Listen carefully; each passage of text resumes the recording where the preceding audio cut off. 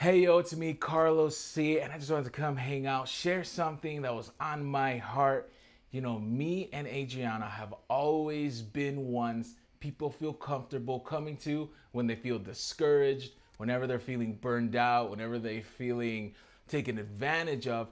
And one thing that we noticed, there's an increase of people struggling with self-worth, feeling as if they're not loved, feeling unmotivated, battling with depression, and some are struggling staying planted where God placed them. And that could be either in their church or in the relationship. And I do believe that there's a lot of factors that play into this, like what we're dealing with in the world right now and what we've had to deal with for the last year.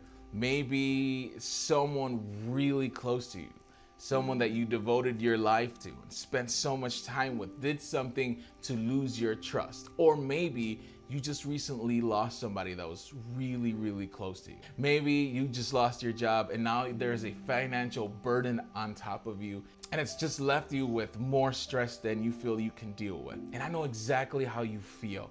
You're a shell on the inside, empty, but on the outside you carry a smile. If somebody was to see how you feel on the inside, maybe, just maybe, it would set you free. And slowly you feel yourself slip away. Your joy, your personality, your ability to hold conversation, finding the strength to just get out of bed in the morning, and your friends and family have absolutely no idea. And you are so quick to get angry. You severely injure people with your words because there is nothing more in the world that you want than to have someone feel the anger and sorrow that you feel on the inside. And I get it. You don't want to talk to anybody. You don't want to have conversations with anyone because they're not going to understand. And all people want to do is give you some really horrible advice that they don't even live by. So recently I was reading and I came to a point where Jesus was crucified. He was taken out and his disciples were left with nothing. These men gave everything up, their families, their jobs, their careers, to follow Jesus, and he was taken out. And I wonder if they ever came to a point where they thought to themselves, now what? I have to go back home. I have to explain everything. I have to deal with the I told you so's. I given everything up and I have nothing to show for it. One of the things I really love about Jesus is he's always on time. Jesus shows up, hangs out with them off and on for about 40 days. But I was reading in Acts 1:4 and it says this. Once when he was eating with them, he commanded them, do not leave Jerusalem. Don't leave Humboldt Park. Don't leave Belmont Craig. Don't leave Logan Square until the Father sends you the gift he promised. As I told you before, John baptized with water, but in just a few days, you will be baptized with the Holy Spirit. And I felt God stop me there. And it was so heavy on my heart. It was so prevalent that people are moving nowadays without even considering the Holy Spirit. People are picking and choosing what they like and what they don't like, what they want to live by. I want to take this out of Christianity. I want to take this from culture because it makes me feel good. I got all the feels, but I'm going to spit out this here from Christianity because one, they don't want to be held accountable. Two, they don't want to submit to anything, and they don't want to commit to anything. It made me stop in my tracks to ask myself, who is the Holy Spirit? You know, the Holy Spirit is our comforter. He gives us discernment in all situations. He is the greatest gift that we can ever have. And this is why Jesus said, don't move a muscle until you get the gift that'll give you the strength to move on when you have no strength.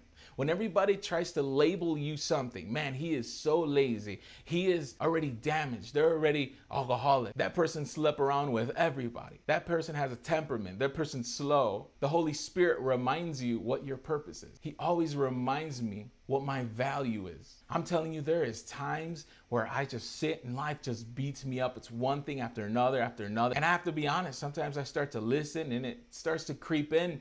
But that's when the Holy Spirit comes back and reminds me of who I am and what my purpose is. The Holy Spirit will show you the gifts and talents that you have inside you, that you were born with, to make you into a better person. I believe that the disciples thought to themselves, I can do it. I saw him do it. I lived with him. I watched the formula. I think I can figure this out. But Jesus knew if he was to send them out the way they were, the minute that they were made fun of, the minute they were beat up, the minute that their pride was hurt, they would turn away and say, I'm not equipped for such a task as this. That's where you and the Holy Spirit picks up. And one of the most important jobs of the Holy Spirit is to light up your path, to always show you the way back to Jesus when you feel like you're lost and you traveled way too far away from him. But Carlos, you have no idea how many altar calls I've been to. And I keep coming back to the way that I'm feeling right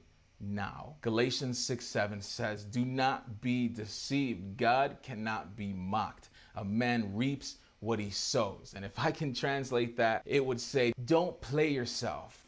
God's not going to take the rap for this one, because what you invest is going to determine what you see in your life. I have seen people give spot on word to other people in church. I'm talking about this is going to happen in this time. God wants you to know that this is going to happen, and it's come to pass. And those exact people aren't even in the church anymore. As a matter of fact, they've stepped away from what they believe. And it's because they didn't see the same value they did before in the relationship they had with the Holy Spirit. Galatians 5:16, read it with me, says, so I say, let the Holy Spirit guide your lives. Then you won't be doing what your sinful nature craves. The sinful nature wants to do evil, which is just the opposite of what the Spirit wants. And the Spirit gives us desires that are the opposite of what sinful nature desires. These two forces are constantly fighting each other, so you are not free to carry out your good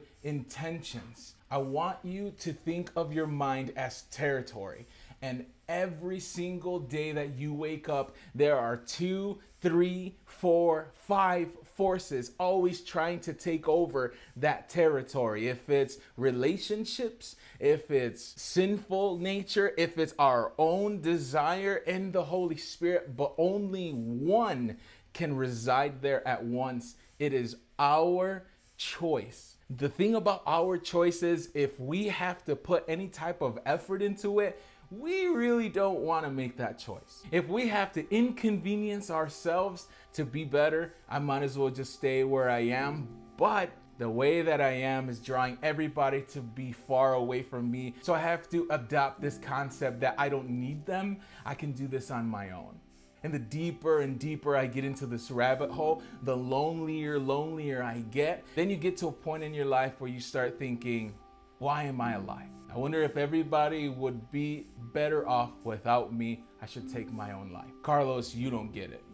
I've been saved forever. I already have the Holy Spirit. I remember the day clearly, as if it was yesterday. Paul writes to a church that burns in my soul when I read it, because sometimes listening to a lot of these conversations, this is my exact prayer. It's in Ephesians 1:17, and it says, I keep asking that the God of our Lord Jesus Christ, the glorious Father, may give you the spirit of wisdom and revelation so that you may know him better. I pray that the eyes of your heart may be enlightened in order that you may know the hope to which he has called you, the riches of his glorious inheritance in his holy people. My prayer for a lot of you is, God, give them the wisdom and open their eyes, open their heart to see how valuable they are, how much potential they have,